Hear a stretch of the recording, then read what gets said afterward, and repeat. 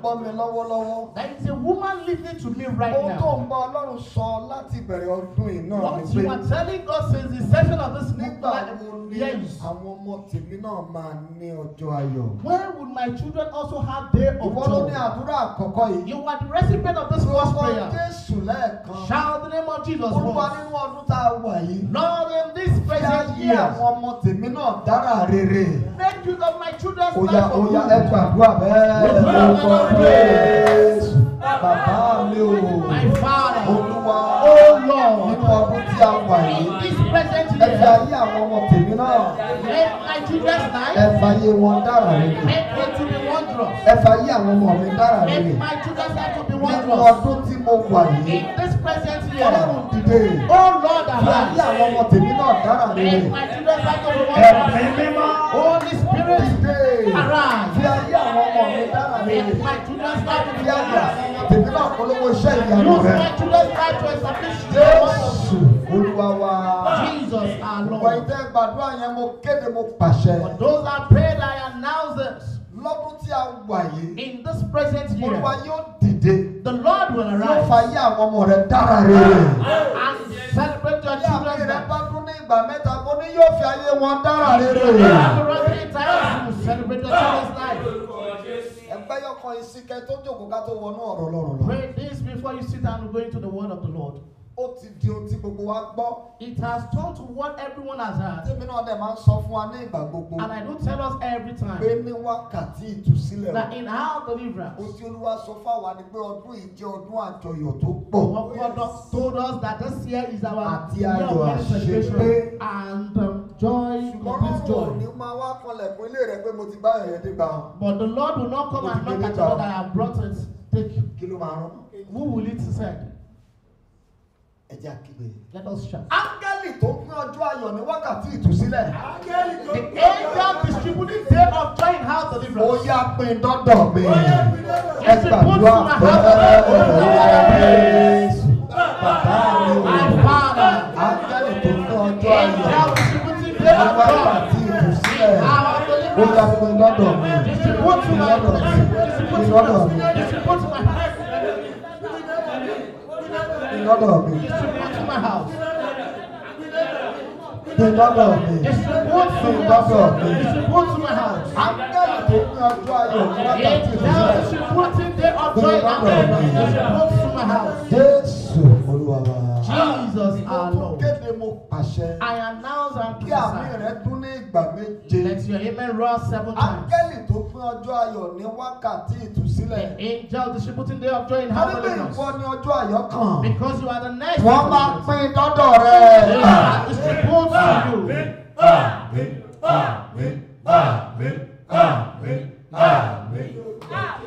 Ẹ pariwo fáyà yìí. Fire. Ṣáájú ẹnìkan jókòó. Sit before someone. Olúwa sọ àlá mi di àlá ìṣẹ́gun. Turn my dreams to dream of victory. Olúwa bu ọlá fún ọ̀rọ̀ rẹ. Lord, honor your word. Bí ọ̀rọ̀ rẹ ti ń jáde, As your word goes jẹ́ out, kó ṣiṣẹ́ agbára nínú ayé let wa. it do powerful works Jésù in our lives. Olúwa wa. Jesus our Lord. Iṣẹ́ ìránṣẹ́ ti àṣálẹ́ yìí. Tonight's ministration, Tí a bá parí ẹ̀ lọ́sẹ̀ yìí, if we do not finish it this a ó week, tẹ̀síwájú ní ọ̀sẹ̀ tó we ń shall bọ̀. continue next week. Iṣẹ́ ìránṣẹ́ tí òru òní. Tonight's ministration, Ó wà fún àwọn tí wọ́n máa ń lálà tí wọ́n máa ń gbàgbé rẹ̀. it's meant for people that dreams and do forget it. Iṣẹ́ ìránṣẹ́ tí òru yìí. Tonight's ministration Ó wà fún àwọn tí wọ́n máa lálàá.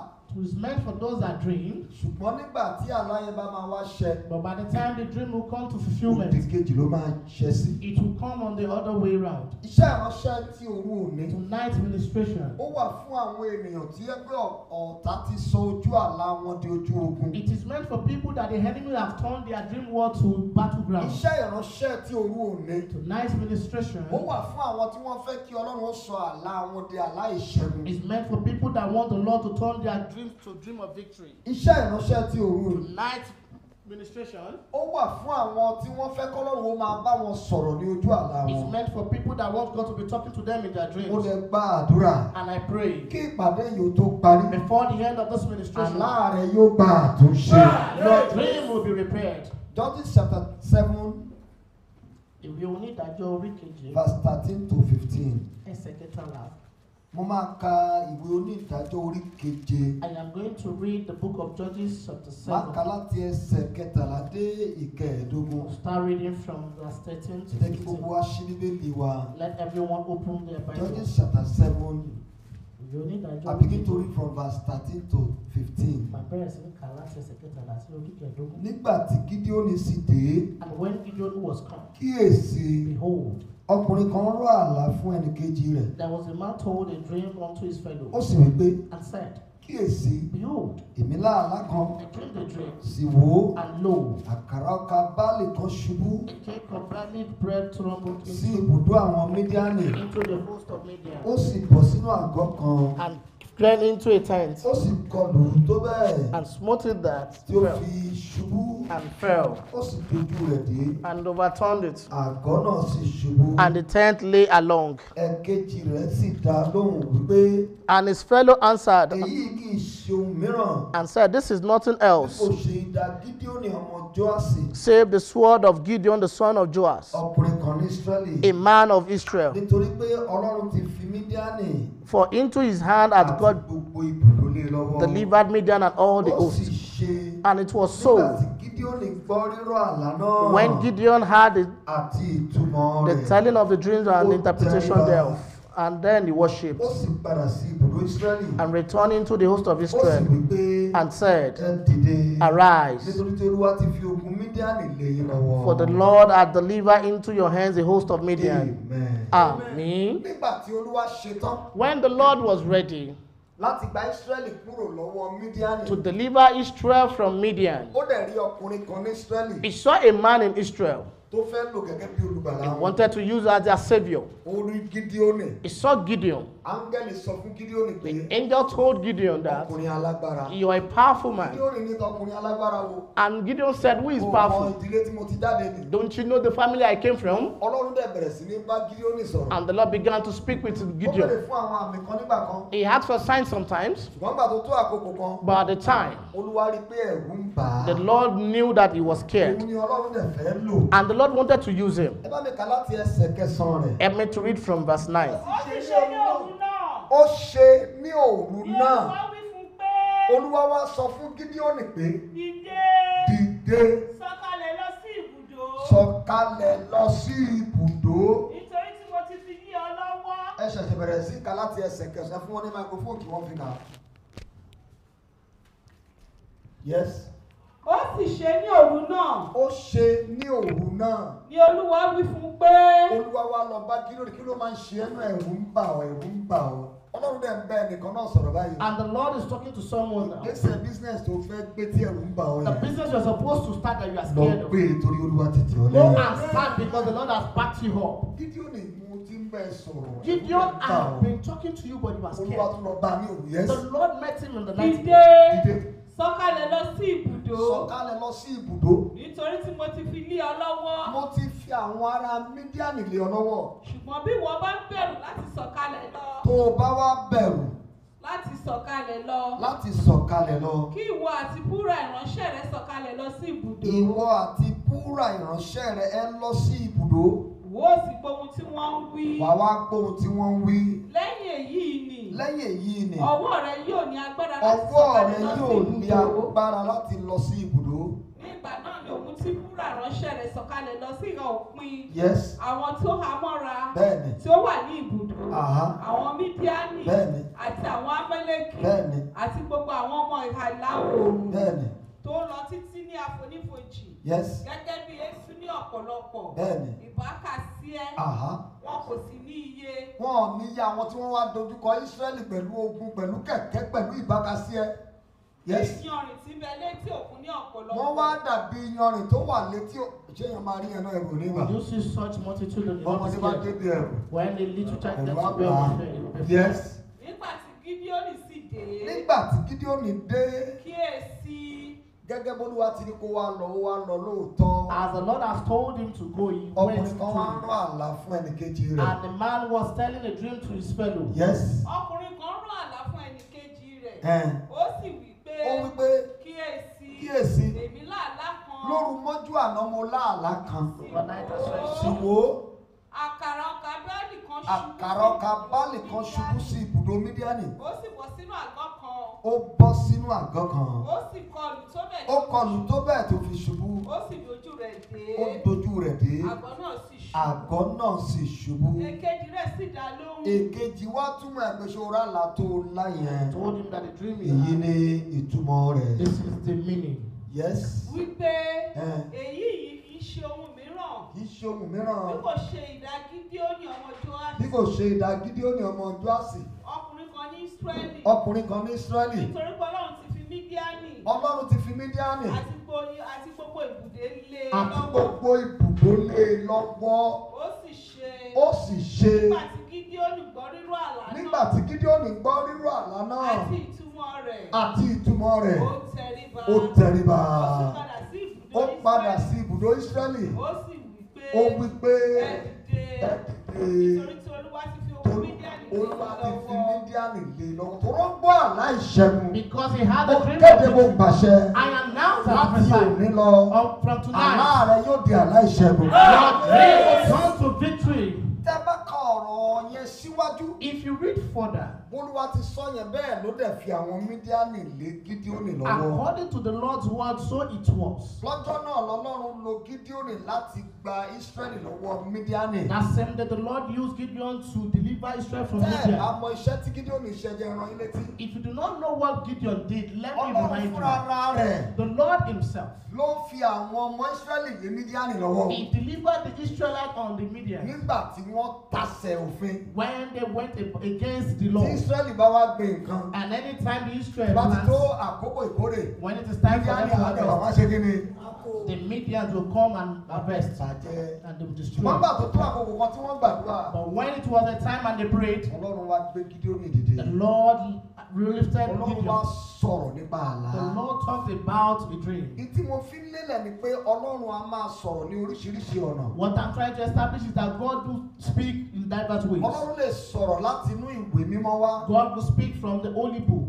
Ọlọ́run lè sọ̀rọ̀ láti ẹnu ìránṣẹ́ Ọlọ́run wá. God will speak from the servant. Ọlọ́run á máa sọ̀rọ̀ láti inú ìwàásù wá. He do speak from the ministration. The Lord can speak through inner witness of Holy Spirit. Ọlọ́run lè máa sọ̀rọ̀ nípa ti ẹ̀mí mímọ́. Ọlọ́run á máa sọ̀rọ̀ láti ìmọ̀ àyà. The Lord speak from the witness of the Holy Spirit. Ọlọ́run á máa sọ̀rọ̀ láti inú òǹkẹ́lẹ́. He speaks from the silent voice. Ọlọ́run á máa sọ̀rọ̀ sí ìyàn létí. The Lord speaks into your head. Á máa sọ̀rọ̀ nípa ìgbóhùn. And he speak through Á your máa sọ̀rọ̀ utterance. nípa ìríran. And speak through your Á vision. máa sọ̀rọ̀ nípa àsọtẹ́lẹ̀. Speaking through your prophecy. Fún èyí tó wọ́pọ̀ tí gbogbo èèyàn gbọ́dọ̀ ní. But the one that everyone must have Òun náà ni àlá. is a dream. Ọlọ́run á máa lo àlá láti bá ni sọ̀rọ̀. The Lord use your dream to speak to you, Láti tọ́ni sọ́nà. to direct you, Láti fi àṣírí hàn ni. and to show you. Nígbà tó ti ń rẹ Gídíónì. When Gideon was getting tired, Olúwa dẹ̀ tì í lọ síbi tó ti ń rọ àlá. and the Lord sent him to where dreams were being Rírọ̀ interpreted. àlá yẹn ló gbọ́ ni ọwọ́ rẹ̀ sì lágbára. It was the interpretation he had and was strengthened. There are 3 ways by which dreams can come. Ọ̀nà mẹ́ta ni àlá lè gbà wá. A dream can come through man himself. Àlá lè wá láti ọwọ́ ènìyàn fúnra rẹ̀. Látọwọ́ ara rẹ̀ àlá lè wà fúnra rẹ̀. Through your own self you could get a dream. Tó bá ti overlabour ara yìí. If you have overlabored your body, Tó ti ṣiṣẹ́ jù. you have overlabored. Wà á tún lálàá pọ̀ ń ṣiṣẹ́ yẹn lójú àlá. You will even dream that you are working in your Ẹ tó dream. jẹ́ fashion designer ń If you sìn. are a fashion Ó ti designer, tẹ machine tẹ machine after tẹ you have machine. operated your machine, For 10 hours ó sì wà lórí machine. 10 hours you are still operating the Ó machine. possible pé There is every tó possibility bá tún sùn. that when you sleep, Àtúrí rẹ̀ pé òun ṣiṣẹ́ you yẹn. see yourself running the It was machine. because she has overlabored herself. Nítorí pé ó ti ṣiṣẹ́ jù ni.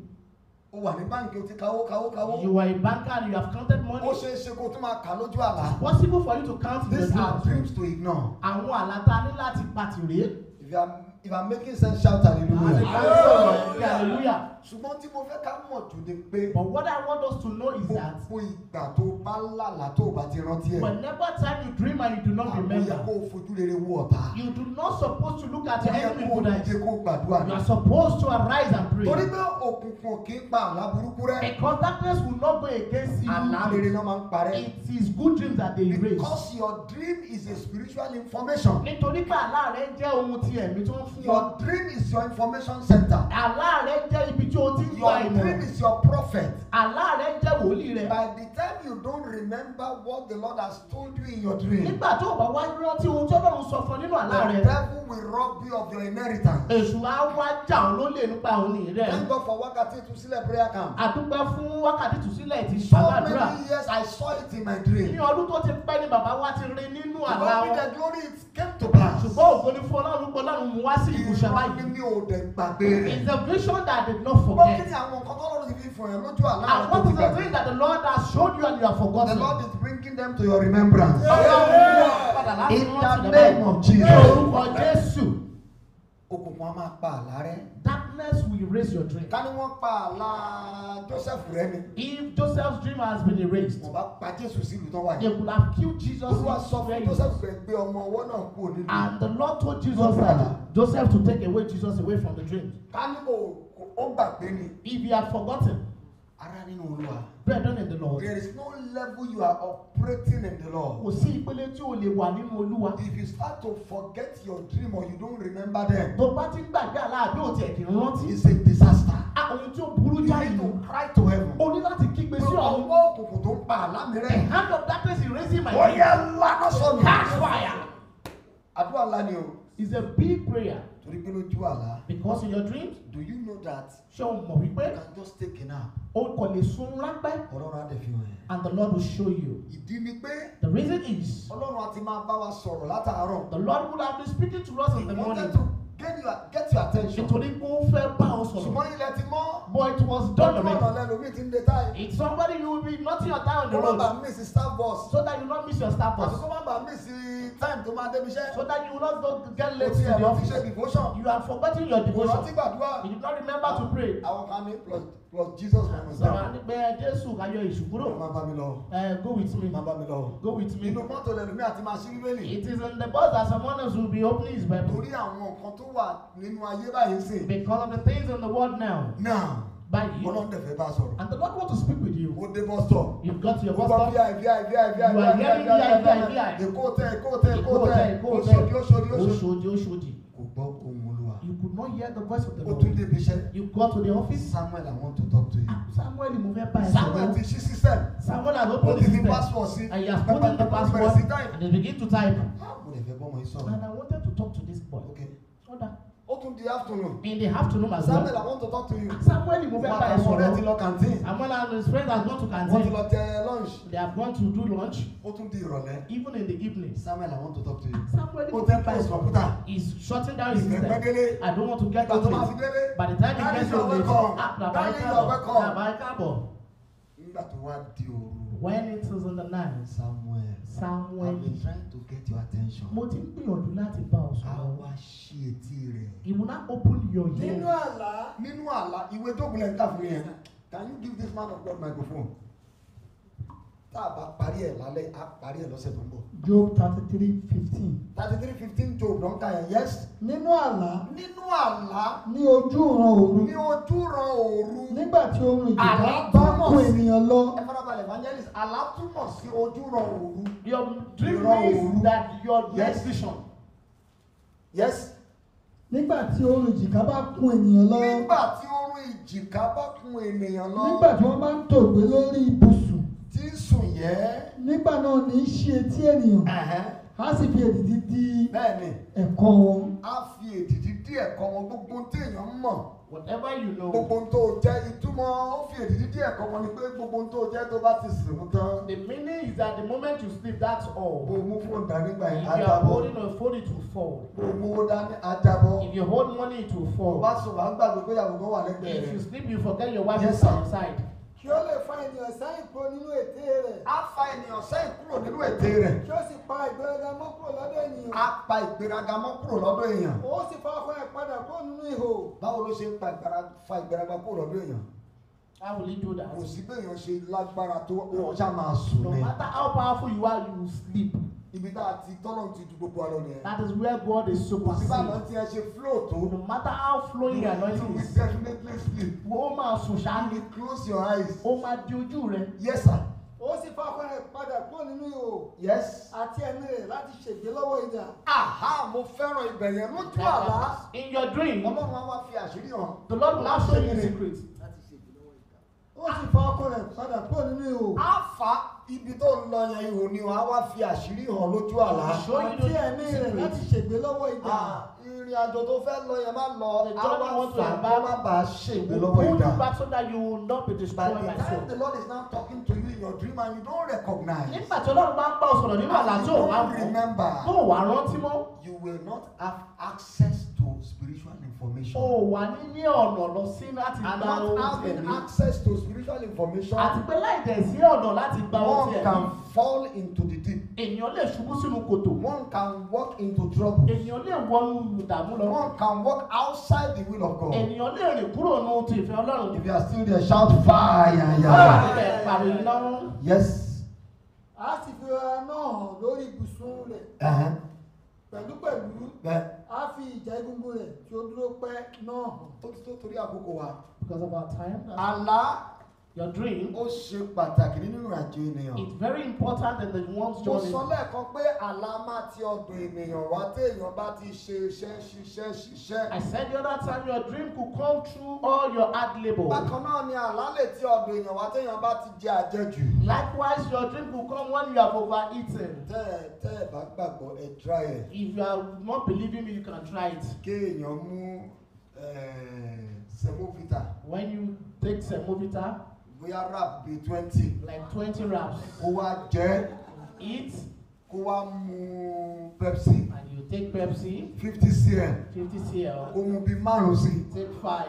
Ó máa lálàkàlà. You will have bad dreams. Dreams to ignore. Àlá tó láti One of the gbà dreams to ignore. lára àwọn àlá láti gbà tì mí. Nígbà tí èèyàn bá tún ní malaria fever táìsàn ń ṣe. When you are suffering from malaria fever, you are Torí pé sick. àgọ́ ara yẹn ò ṣe dáadáa. Because that body is not doing Wọ́n lè well. máa rí bí igi kó máa rí bí kíní kan á ní òun kan lára. Èkó tó máa Possibly you ṣe. are seeing trees and you are seeing Ignore them. something like àwọn fẹ́ kankan. Alákejì ọ̀nà kejì tí àlá máa ń gbà wá. The second way dreams do Àlá come, máa ń gba ọ̀dọ̀ Sátánì wá. dreams do come from Satan as well. Òun ni àwọn àlá téèyàn á rí rẹ̀ ní primary school tó ti kúrò. These are the kind of dreams you see yourself in your former primary schools. Bẹ́ẹ̀ ni kéèyàn wá sọ pé òun tún lálàá ẹni tó ti ń márì tó ti ń bímọ bíi mẹ́rin wá ńlá ló wá ń wọ kakí ó ń gbé síléètì dání. You can imagine somebody that is married and is still wearing uniform Ìyẹn la ń pè carrying ní slates. àlá ìpadà sẹ́yìn. That is a dream of retrogression. Àlá ìpadà sẹ́yìn náà ń pè Dream é. of retrogression. Àbúwárí rẹ̀ at this age ó ti graduate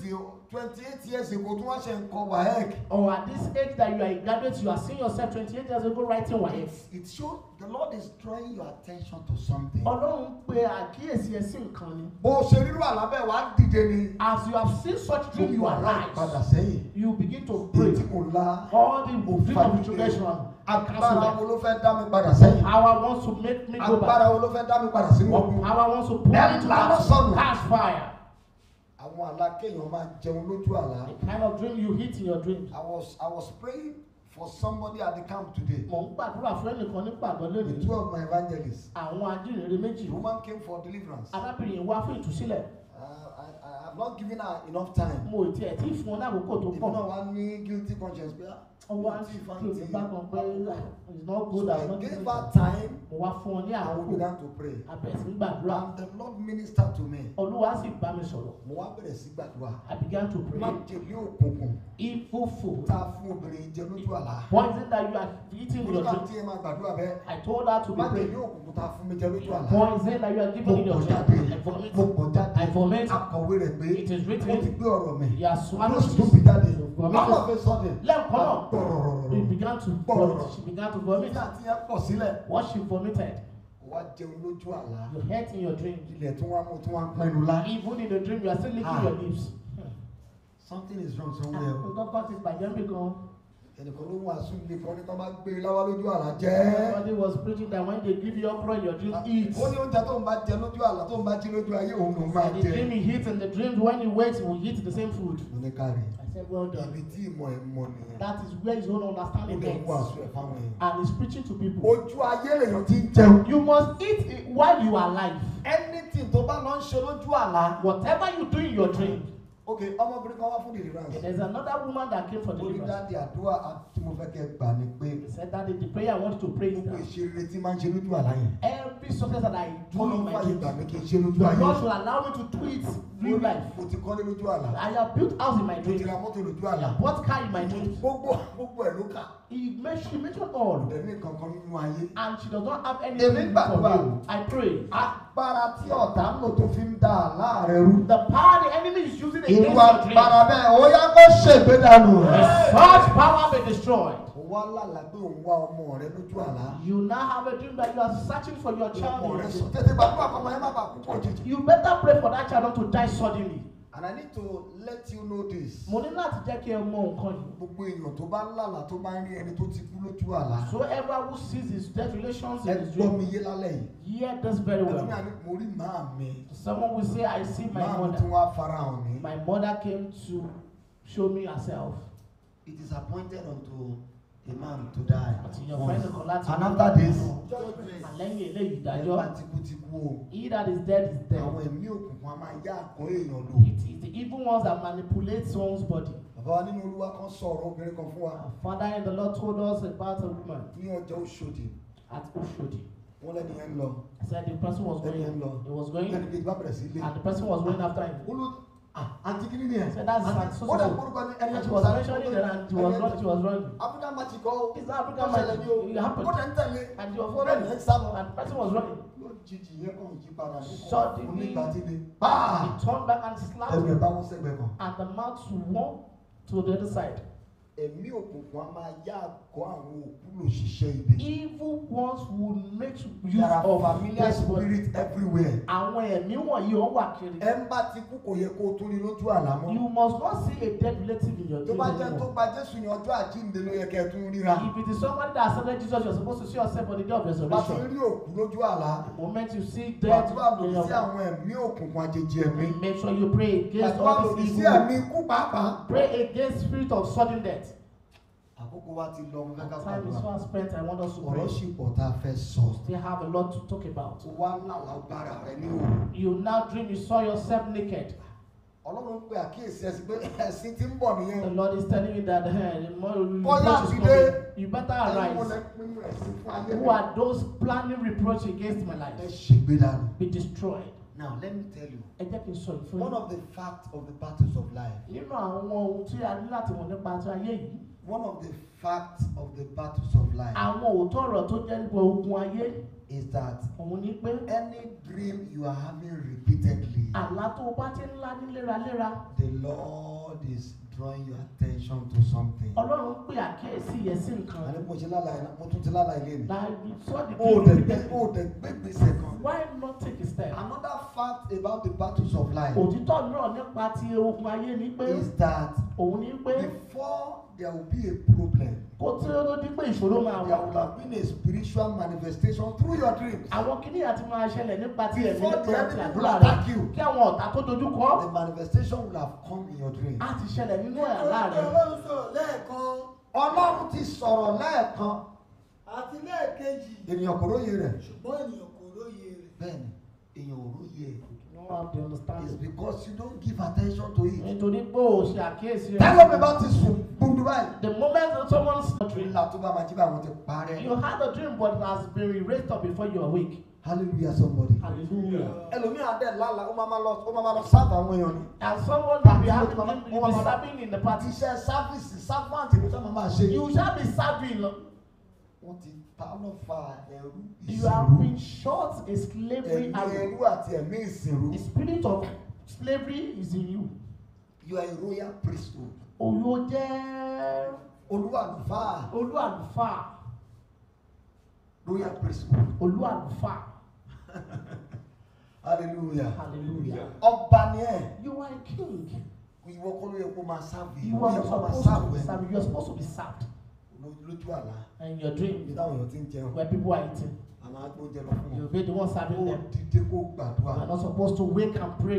Bí mo dẹ̀ ṣe ń sọ̀rọ̀ yẹn, Ọlọ́run dẹ̀ ń ṣe àwọn kan létí ó dẹ̀ ń rán wọn létí àlá As tí I wọ́n ti am lá. talking, the Lord is reminding some people of their dreams. A tẹ̀síwájú lọ́sẹ̀ tó. We shall continue Ẹ ti next dé ká week. gbàdúrà. Arise. Àdúrà àkọ́kọ́ tẹ́ máa gbà The rẹ̀. first prayer you're going to pray. Sọ pé bàbá mi ò. Say, my Father, Àwọn ẹ̀ṣẹ̀ mi all my sins, tó ń ṣílẹ̀kùn fún àlákàlà nínú ayé mi. open door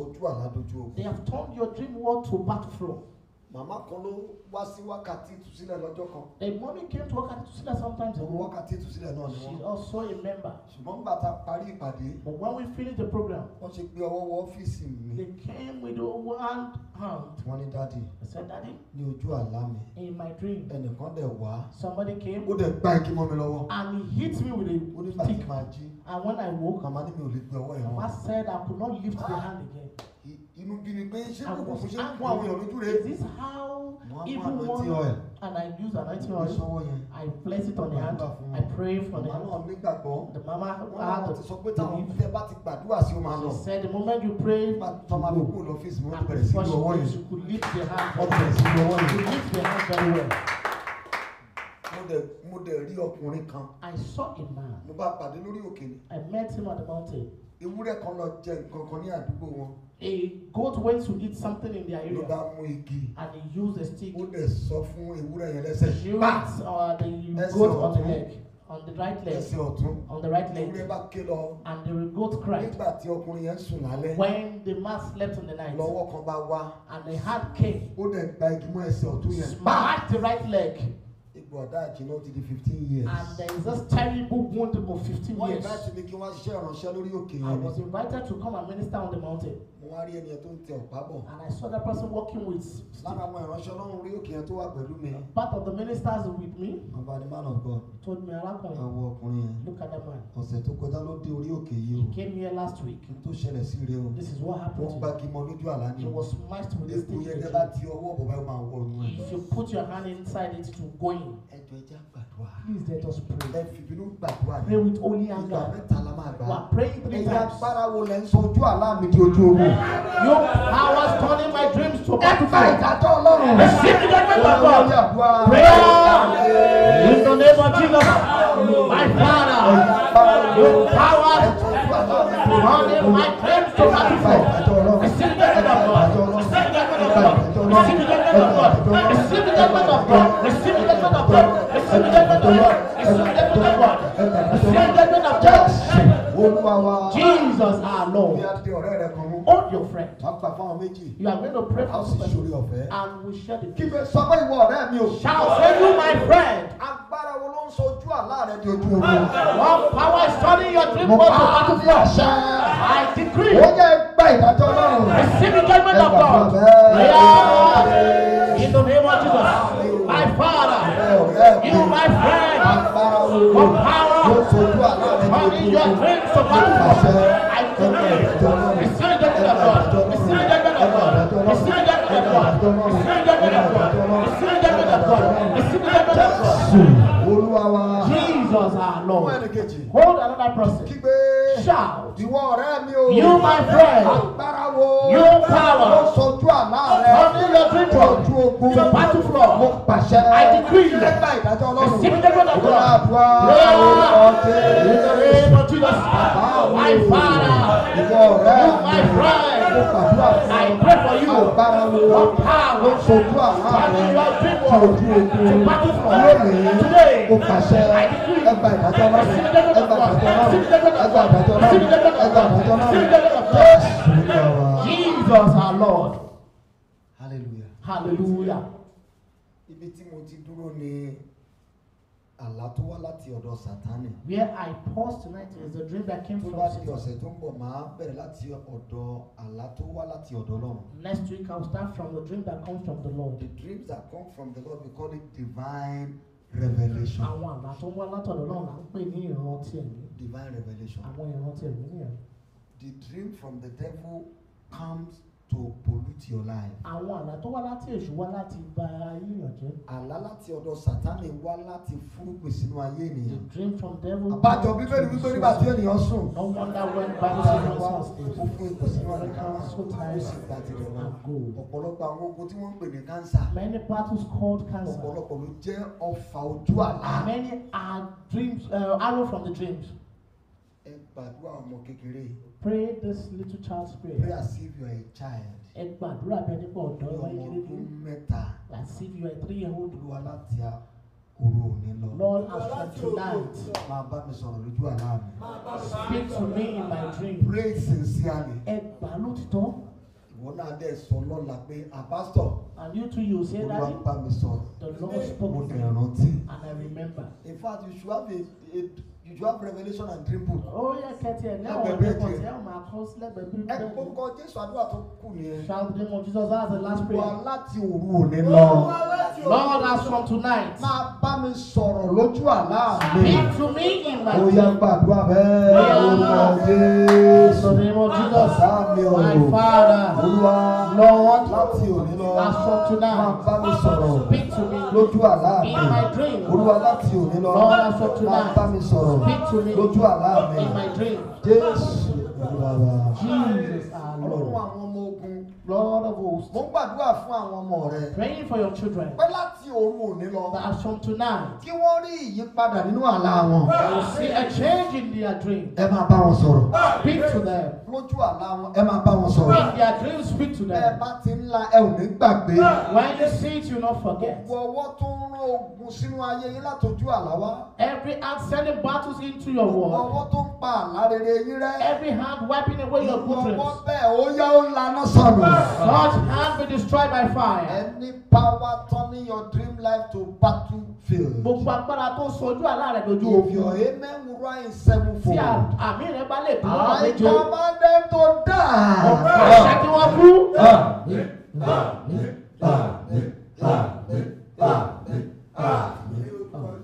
Ẹ pariwo fire. Shout fire. A máa wà ní Àbújá ní ọ̀sẹ̀ tó ń bọ̀. We are going to be in Abuja by next week. Okay, a ṣe part 2 ẹ̀ ní upper week. Okay, the part 2 will come You up can by connect next with week. us at Abuja. Darapọ̀ pẹ̀lú wa ní Ẹgbẹ́ omi Abuja náà.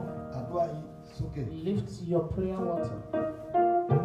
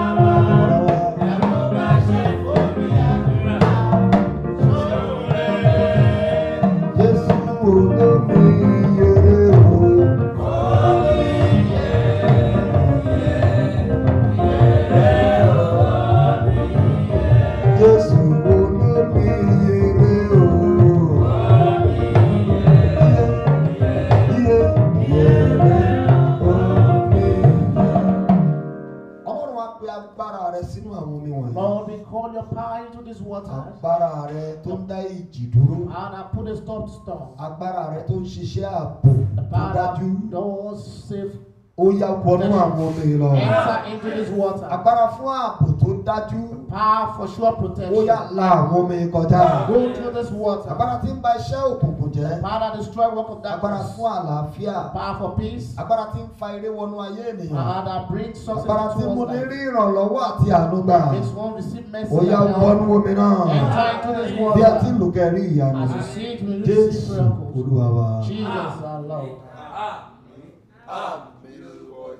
Ẹ ká gbọ́ ìfilọ̀ yìí kí a tó máa lọ. Just listen to the following Ní agbára Ọlọ́run. by the power of God. Wákàtí ìtúsílẹ̀ Our believers. Abuja Abuja. 3 days annual vigil. So lọ́jọ́ mẹ́ta tí ọdún The ọdún. 7th edition Èyí ní ti keje rẹ̀. will be coming up by next week, Wednesday, Thursday, Friday. Yóò máa wáyé ní ọ̀sẹ̀ tó ń bọ̀ níjọ́ Wednesday, Thursday àti Ẹ Friday. jẹ́ ká fi sọ́kàn.